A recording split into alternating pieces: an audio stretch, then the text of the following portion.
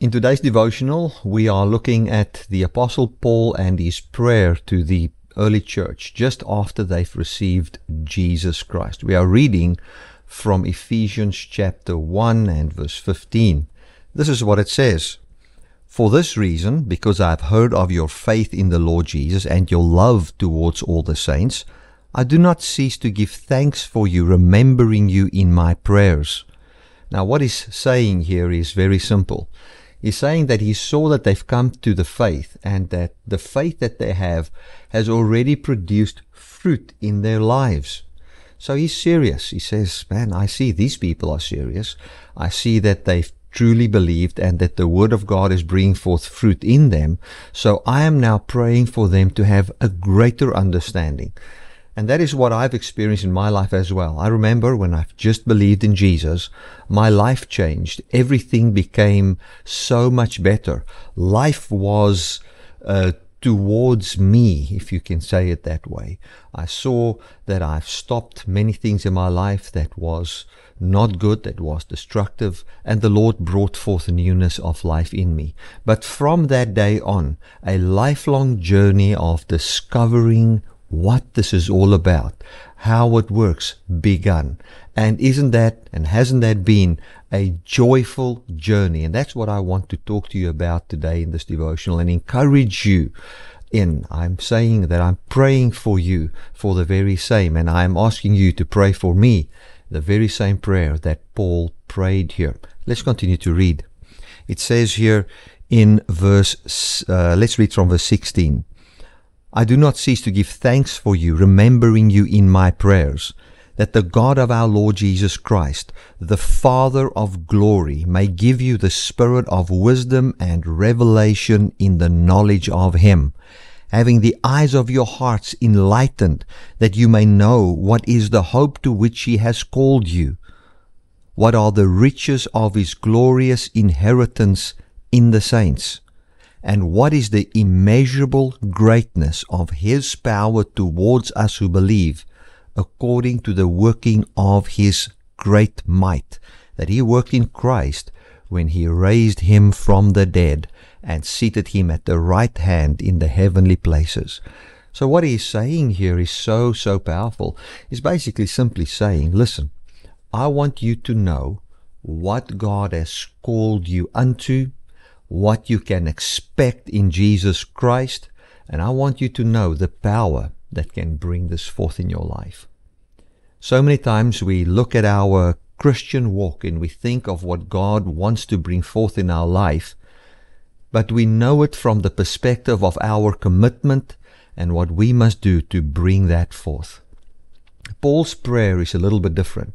He says, I want you to know how this whole gospel thing works.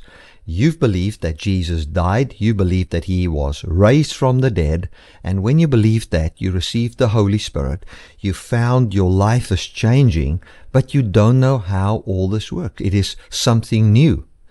It is something strange, basically. Imagine the people in Acts chapter 2, just after they've received the Holy Spirit. What should they have thought? All of a sudden, the power of the Holy Spirit comes upon them.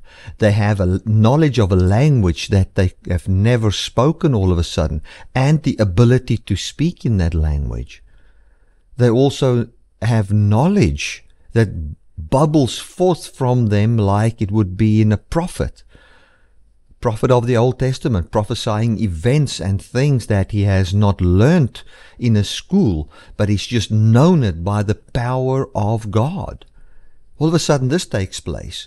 Paul says, I want you to understand how these things work. I want you to know how this kingdom works and what God's plan and reason is for manifesting this in the world. In that way you will know how God is going to bring forth life inside you. I want you to understand these things.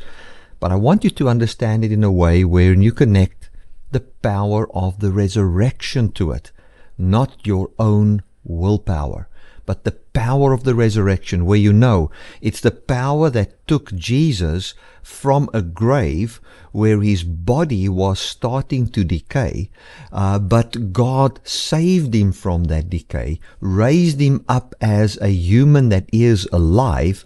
But the condition wherein Jesus was that he was alive above death, meaning that he was not subject to death again.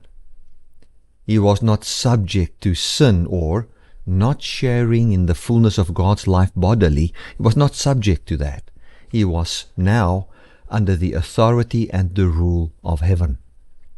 He wants us to know that the power that brought Jesus to that condition, and then the power that took him to a place where he was ascended on high, where he had all authority, that power is the power that works in us mightily.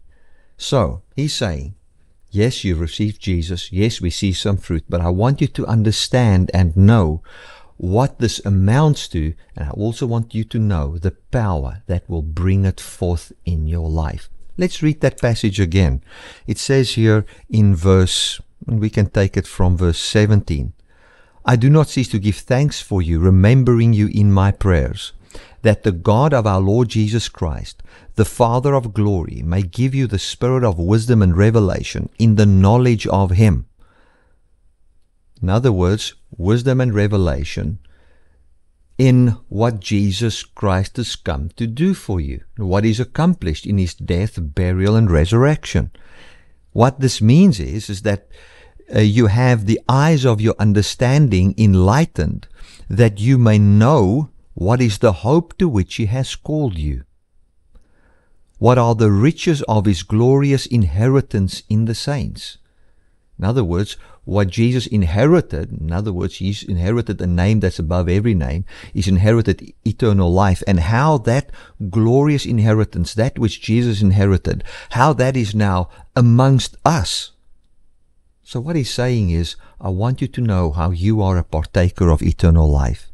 And then he says, and what is the immeasurable greatness of his power towards us who believe, according to the working of his great might that he worked in Christ when he raised him from the dead and seated him in heavenly places. Now, I cannot continue. This time of devotional is going to run out. All I want to say to you is this.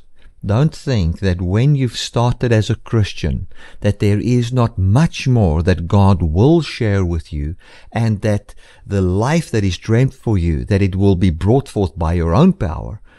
No, it will not be brought forth by your own power. It will be brought forth by the power of the resurrection. It will be brought forth by his great power, by which he raised Jesus from the dead. What Paul is saying is, I want you to know this. I want you to know that Jesus was raised. Look at the life that he is in. That life is now what you've inherited. And I want you to know that the power of the resurrection is what will bring forth the fruit of the Spirit in your life. That is what Paul is all about here. He's about the power of God bringing people to eternal life. And the power of the resurrection bringing you to the manifestation of the fruit of the Spirit in your life, bringing you to a place of peace. Let me end off with this. When we think of sin, we should simply think of sin as not sharing in the life that God has for us. That is all that we should do. When we think of the ending of sin, we should think of Jesus allowing us to share in the life of God. He's come to take away sin and bring forth you sharing in the peace and the life of God, even in the midst of your trouble. God has started a good work. He will end the good work, and it will always be by his power. God bless.